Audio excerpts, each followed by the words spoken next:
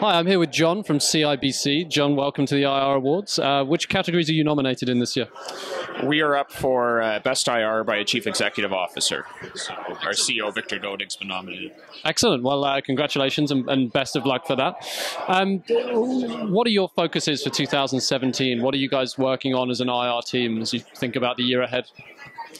Well, it's an interesting time with the U.S. election just having happened. So, looks like we're heading to, another year of unpredictability or even uncertainty in the markets. So, our mantra has always been about consistency with our program, our outreach strategy. So we will continue to, seek out new targets, look to diversify our shareholder base, both by geography, by type of institution, and, just be out there with a transparent, current story on how we're doing as a bank. So.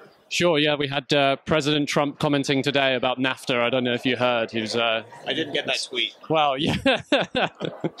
Excellent. And how important is it for you to be responsive to your investors? And what have you done sort of internally to get your sort of, other directors on board so that you can respond to questions in a timely manner? Oh, I think it's very important. In fact, we've developed metrics to measure, how quickly we respond to inquiries or we get back to our shareholders and our analysts and the investment community at large. I think that's table stakes. I mean, you have to do that really well. And, research would tell you it does impact your valuation. So, being responsive, you might not have all the answers right away, but you need to acknowledge inbound requests. You need to get back to them and, you need to have ongoing dialogue for sure. Excellent. Well, best of luck for this evening and have a great night. Thank you.